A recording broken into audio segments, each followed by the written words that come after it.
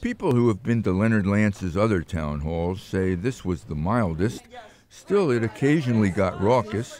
The first question was about the Trump budget and why it cuts Pell Grants, food stamps, Medicaid, and Social Security disability. Regarding the budget document, I do not support it. There are provisions. Lance laid out his problems with it. I think it's very important, for example, that there be funds in the budget, at least to begin the discussion on the Gateway Tunnel, which is important to New Jersey and New York. It all comes down to what happens in the appropriations process, he said. And we in New Jersey have, as chairman of the Appropriations Committee, Congressman Frelinghuysen. He is the only New Jersey. A Somerville man said he's a Republican but cannot stand Trump. I think the clear criminality of the current administration and lack of outcry. He said the Republican Party is morally bankrupt. I cannot see myself voting for any Republican for any office for the foreseeable future. Instead of defending Trump, Lance said, leave it up to Special Counsel Robert Mueller. I support the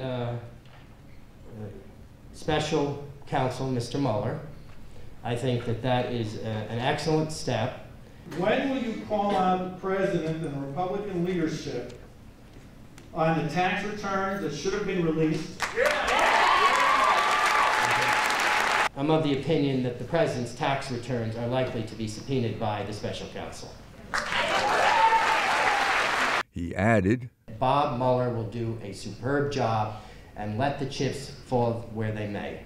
A Watchung man said he writes to Lance every day about Trump. This administration is the most foul administration I have ever seen in my life.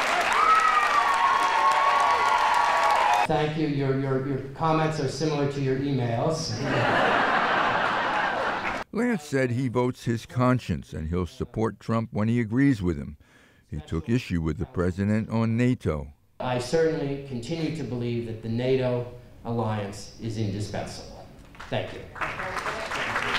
And he stood up for the Paris Accord on climate change. I hope that the administration will not leave the Paris Agreement. He's a lone voice, meaning I didn't come here to just berate him, but I really want him to have a spine, but he doesn't have a coalition in the GOP right now that has a spine. This was like the town halls you see on TV, a lot of anti-Trump sentiment boiling up.